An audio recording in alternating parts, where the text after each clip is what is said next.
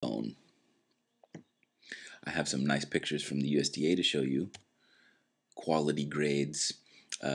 So going back to what we would expect to see for prime beef, here's probably a red Angus, drawing of a red Angus, and you see how much bigger and fatter that animal is. These animals can get to be a couple thousand pounds.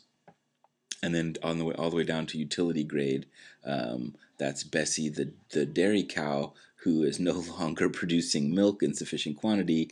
We send her off to the slaughterhouse for our ground beef or spam if you eat canned meat products, which I hope you do, so at least once in your life. Okay, so we can see obviously the very obvious from the just looking at the animal how what quality meat we might expect to get off of that animal.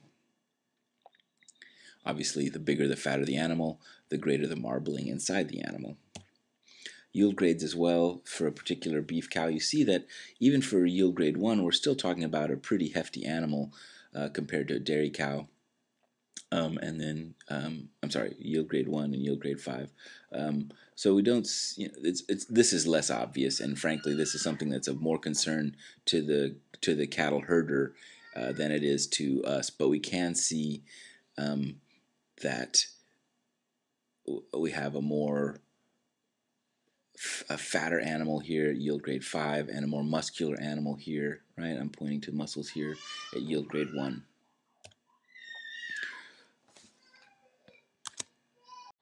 Now, I love these kinds of diagrams,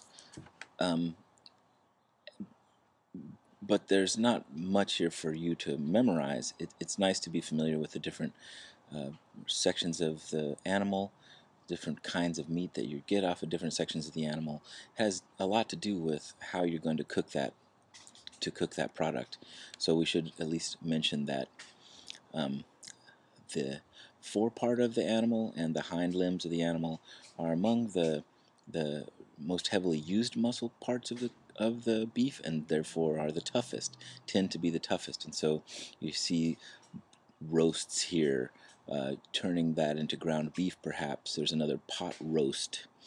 Likewise, in the hind quarters, you have another rolled rump for roasting, cubed steaks, a more ground beef.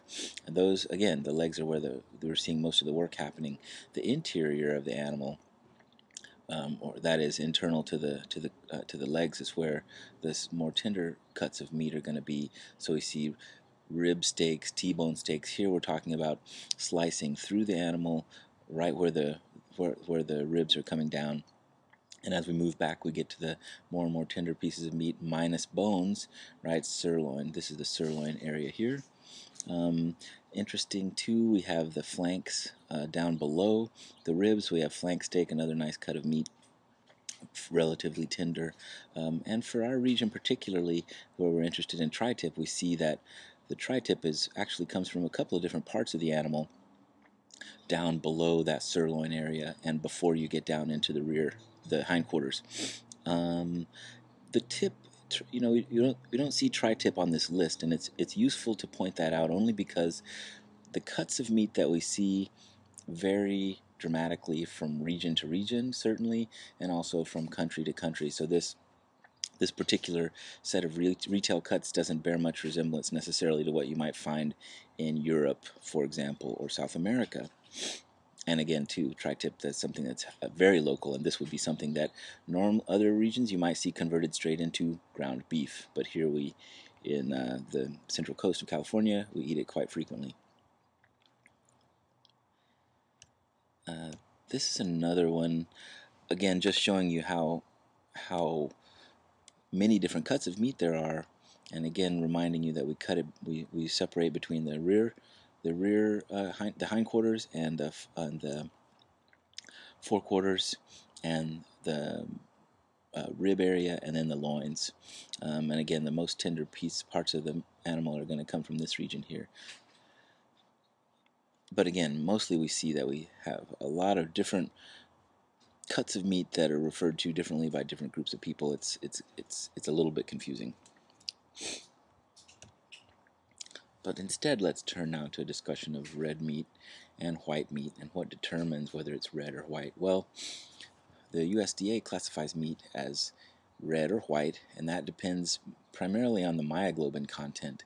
Myoglobin is an oxygen storage protein, so you can imagine that working muscle requires oxygen, and in order to maintain a steady supply of oxygen, the muscles need to be packed with myoglobin, which holds that oxygen there once it's delivered from the lungs by another protein called hemoglobin.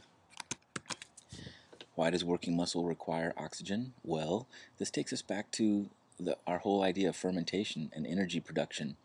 This is going to be complex metabolism for a lot of you, so let's keep it simple though. We burn sugars, remember, to generate NADH. That's an electron source for a pathway called the mitochondrial electron transport chain.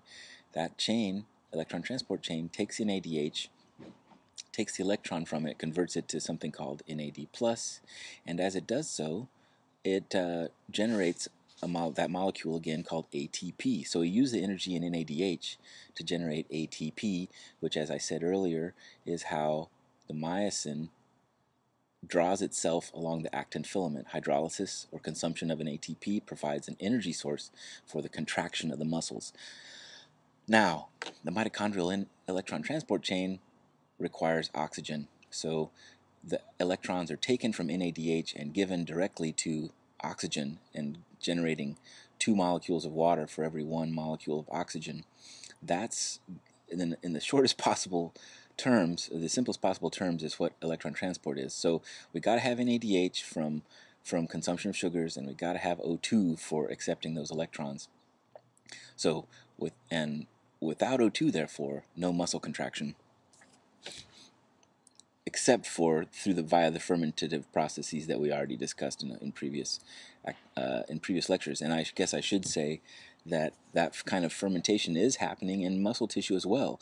We're not converting pyruvate to ethanol, but we're converting pyruvate to lactic acid, so that when muscle does go anaerobic, which it frequently does for short periods of time, we can use that fermentative process of lactic acid production to continue energy production, that is ATP production, so that myosin can again keep drawing itself along the actin filaments and have muscle contraction. Now, I'm sorry for that metabolism interlude, but it has to happen. In any case, back to red meat. Again, classifications based on that content of myoglobin, the oxygen storage protein, and the USD calls beef, pork, lamb, and goat, or any livestock animal, red meat. Right, so you might be used to thinking about pork as a white meat, but according to the USDA, its myoglobin content constitutes a red meat organism, whereas poultry and fish are white meat. What is the difference between white and dark meat? Well, white meat tends to be so-called fast twitch muscle. The fibers are very thick, and they depend on glycogen for energy. So what is glycogen? We've talked about amylopectin in previous lectures. Glycogen is just an animal version of amylopectin, which is that plant carbohydrate storage molecule. Glycogen is a branched polymer of glucose, and it provides a quick energy source for those muscle cells. Remember, again, that glycolysis, degradation of that starch into glucose, and then consumption of the glucose, generating NADH, blah, blah, blah. That's our source of energy for muscle contraction. So ultimately, sugar is one of the primary fuel sources for providing the ATP for muscle contraction. So they're fat. These white muscle fibers are fat, and they're built for speed. So short bursts of intense activity. Whereas the slow twitch muscles, they're thin, and then they're dense with myoglobin and mitochondria. Mitochondria are where that electron transport chain happens, and we'll see that the mitochondria are full of iron and other colored molecules as well, and myoglobin. So the mitochondria and the myoglobin are what give us that reddish color in our slow twitch red muscle tissue. Slow twitch is meant for long-term activity. They're thinner fibers so that the oxygen from the blood can diffuse more readily into them. whereas the fast twitch muscles are relying more on glycolysis, again, glycogen, to glycolysis to take care of energy production under anaerobic conditions. Now, on the right here, we see some there's a light micrograph and an electron micrograph. This is stained for a mitochondrial enzyme, not mitochondria itself. It doesn't matter for us what the enzyme is. If you care, it's called succinate dehydrogenase.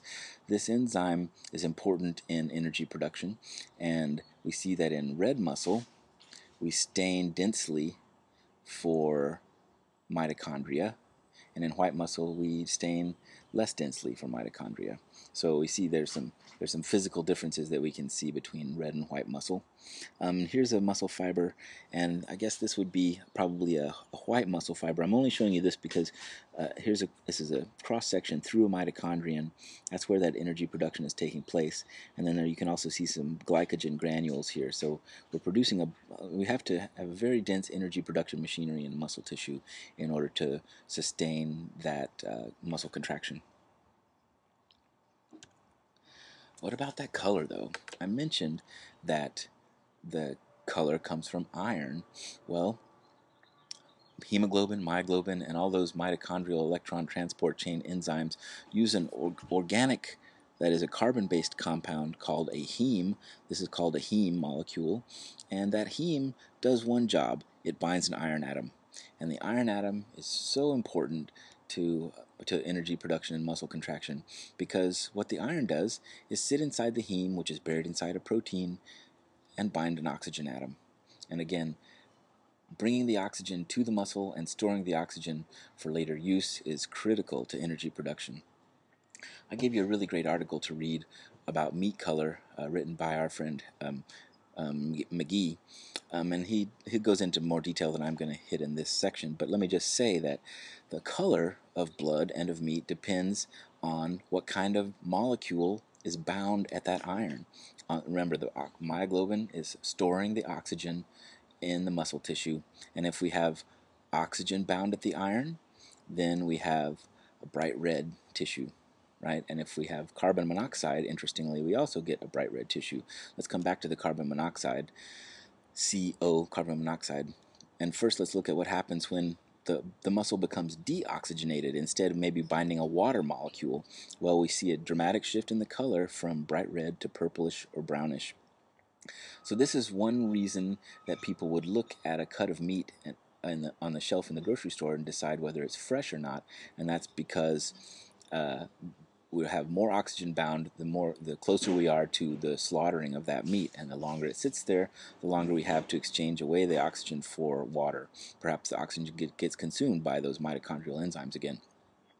So we can use that color as at least in principle, as a metric of how fresh the meat is. Now, your book talks about some tricks that have been used now, or maybe, I'm sorry, the article that I gave you gives you some the idea that the meat industry has been using some tricks to make use of what we think we know about meat freshness by, in the factory or in the slaughterhouse, treating the meat with carbon monoxide, which stays tightly bound to that iron for a much longer period than the oxygen does. And that turns the meat bright red, so that the meat will stay red for much longer, no longer a real indicator of freshness in that case. Likewise, the nitrates that are also used to preserve meat can be added to are converted to nitric oxide, which also NO, right? So COOO and NO. NO, nitric oxide, also binds to that iron atom, again, very stably, and also keeping it bright red. So we can trick ourselves into thinking that the meat is fresh by exchanging this relatively short-lived iron-bound, oxygen-bound species with carbon monoxide or nitric oxide-bound meat. One other thing to say about that is that, again, these chemical treatments of the meat are not affecting the quality of meat at all, and certainly we don't have to worry about eating meat that's got carbon monoxide bound at the iron, even though we know that the gas carbon monoxide is a toxin. But what this reflects is a change in the industry of the United States and the world to mass market meat production, so that instead of sending a shank of meat to the butcher so that he can chop it up for you into all of these wonderful different cuts. Instead, you at a retail store you have the set of cuts that the meat producer wants to send to you, and that facilitates their ability to cut, shrink wrap, and package and treat with carbon monoxide all in one factory and distribute.